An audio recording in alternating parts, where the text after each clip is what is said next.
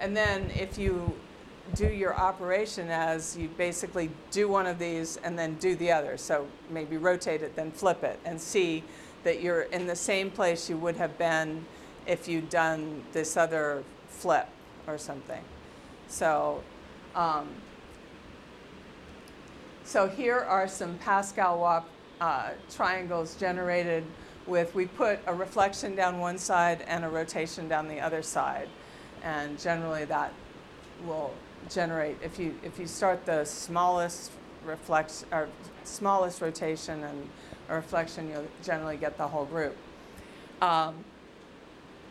So Dn is a symmetry group of a regular n-gon, so we don't have to stick to just a square. We can take a regular n-gon. It has order 2n. Okay, the order of a group is the number of elements in the group. Okay, so you generally have n rotations and n reflections. So for the square, you have the reflections across these axes and the cross axes, right? So there are 4 reflections and then 4 rotations. The 360 or 0 is one of those rotations, and that is your identity element. Okay. So these triangles, like I say, are generated by 1 rotation, 1 reflection. So go ahead. And here are some things. You can pull out subgroups, and you can see different patterns. I'm going to start going a little faster because I don't want to keep you past 6 o'clock. So keep going.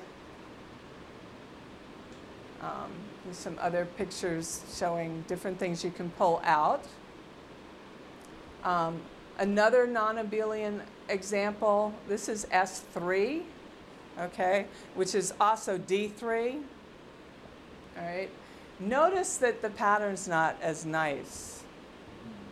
And if you keep going, in fact, it's really kind of chaotic here. But an interesting thing is all 6 of these are Pascal-Watt triangles with D3 or S3. Okay, the only difference is I've rotated what the colors are. They're different colors. But look at how different it is in what you see in the patterns.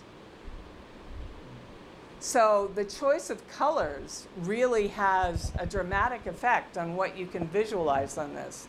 So that also raises interesting questions about perception.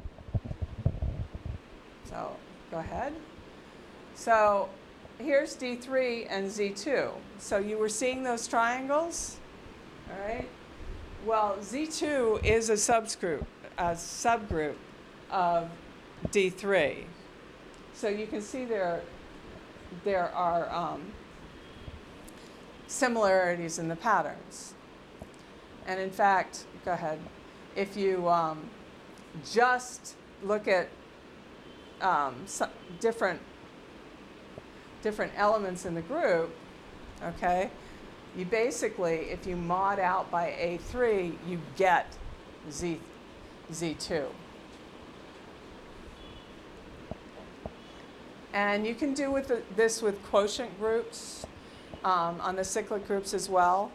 And I'm sorry if I'm not going to go into definitions of quotient groups and stuff. You can look those up because, frankly, I probably couldn't do it. Remember, Mike was the one who reminded me this had to do with groups in the first place. Go ahead. So we can use this to look at quotient groups. Are there other group properties we can visualize?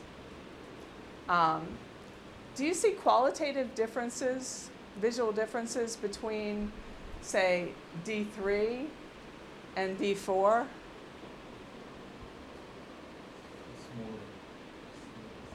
Crisper. Yeah, much crisper, chaotic, right? Go ahead. Can we predict this?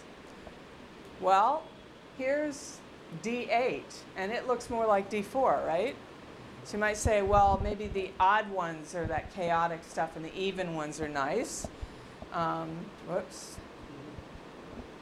Go to the next one. But here's D32, which looks, you know, it's pretty densely packed there, but it still looks a lot like that D4. But look at D34. Okay. Well, it turns out there's something called a P group. All right, this is a lot like our previous patterns. Dn is a P group if and only if n is a power of 2. Okay, a P group is a group whose order is a prime power. All right, so if we have a P group, okay, and the size of the group is a power of 2, then every element has order 2 to a power for some power less than the m that.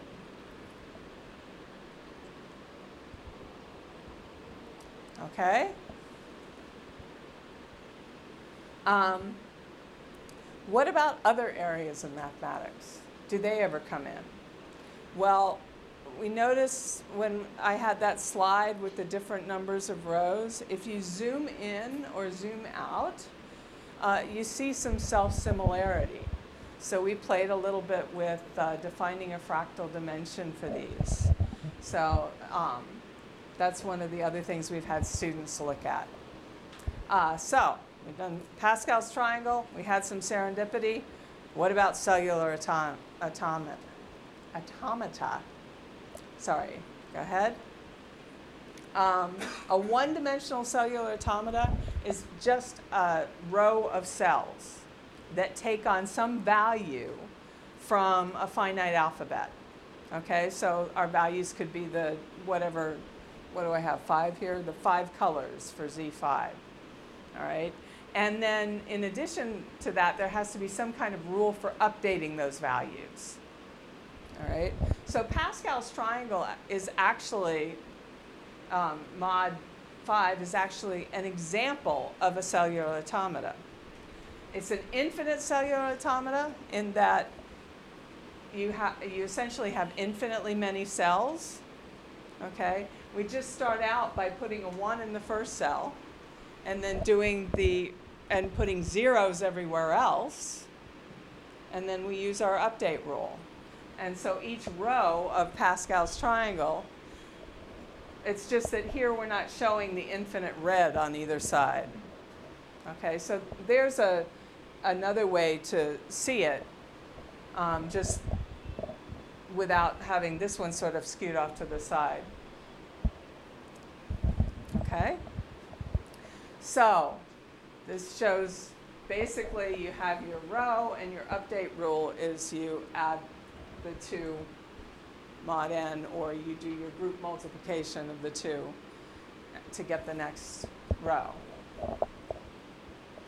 So, of course, we also might be interested in finite cellular automata.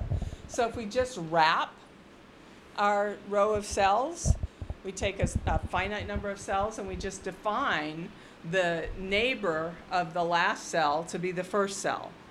And I'm going to get my left and right back.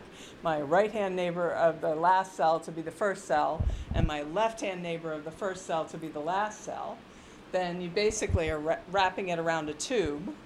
And here is what happens if you run your cellular automata, finite cellular automata, for Z5. Notice that the values begin to repeat. There are only finitely many possibilities now. So eventually, something's going to have to repeat, right? So eventually you get to a periodic cycle. Okay, once you start repeating, once you've gone to repeat that previous one, well, you're back up there and you're going to go back and repeat that. So we have the transient cycle, what it does before it gets to where it starts repeating, and then a cycle. A periodic cycle. Now this one actually, you can see, has this triangle down here is the same as this triangle up here. So it doesn't have a transient. Everything's included in it. Okay? So this is let's see, it's 25 cells. 5 divides 25, that ends up being important. And it repeats every 100 rows. Okay, next. Of course, if you do it with 18 instead of 25, the periodic cycle contains 2,232 states, and the initial state, the one with only one non-zero value, does not repeat. It's transient. So there are other questions we can say. Can we predict in advance what the length of the cycle would be, when you're going to have, when something's going to be transient, when it's... So those are all undergraduate research questions that we've posed. Another way to generalize this is to consider two-dimensional cellular automata. And if we can... And basically, if you want a finite one, you take a grid and you wrap it around a torus. You know, identify the top, the neighbors of the top being the bottom cells, the neighbors of the left being the right cells again.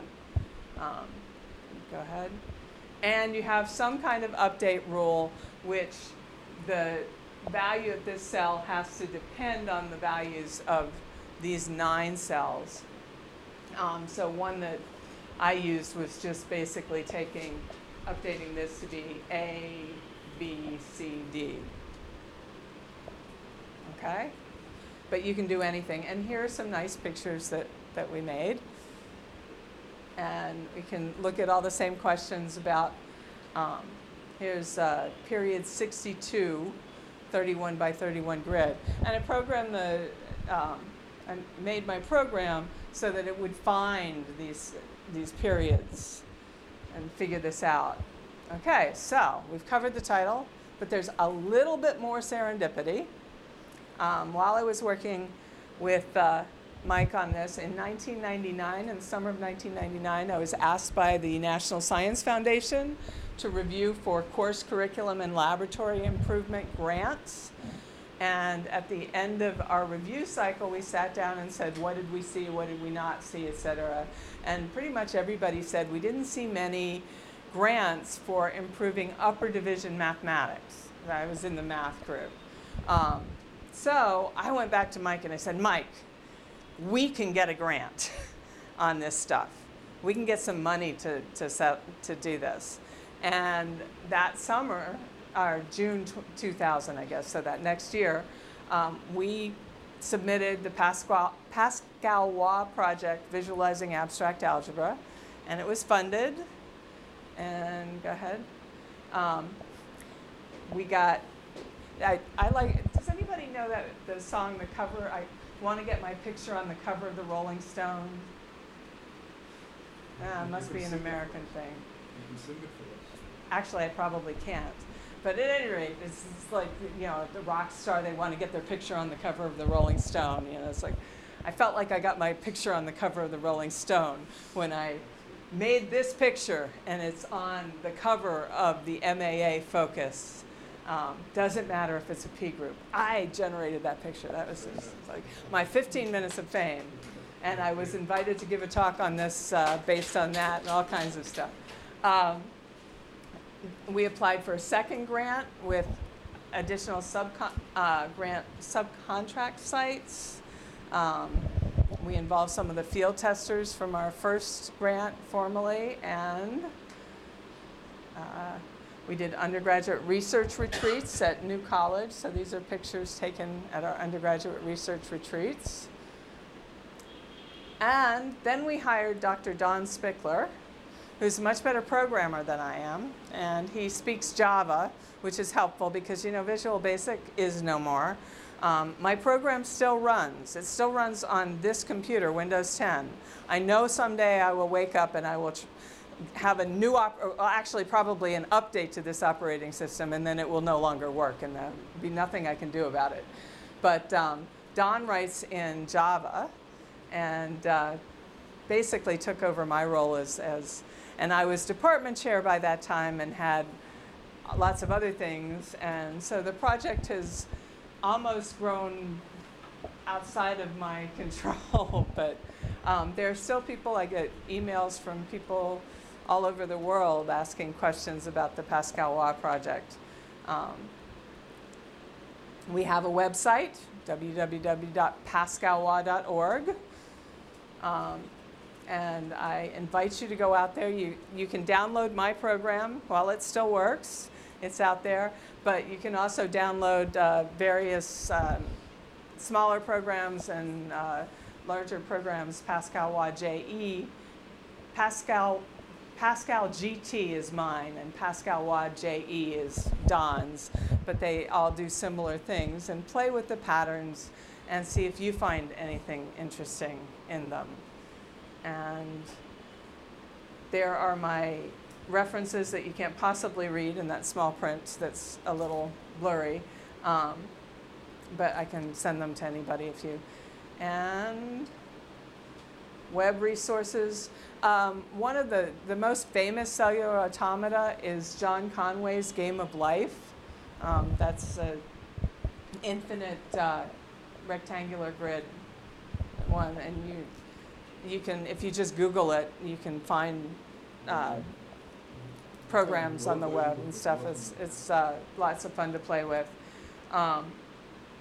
And all of this work was done with support provided by the National Science Foundation, and we have to say any opinions and everything are mine and not the National Science Foundation, all the small print. You know, the lawyers made us say that stuff, and by the Richard A. Henson Endowment of Salisbury University, so we got it. And I would like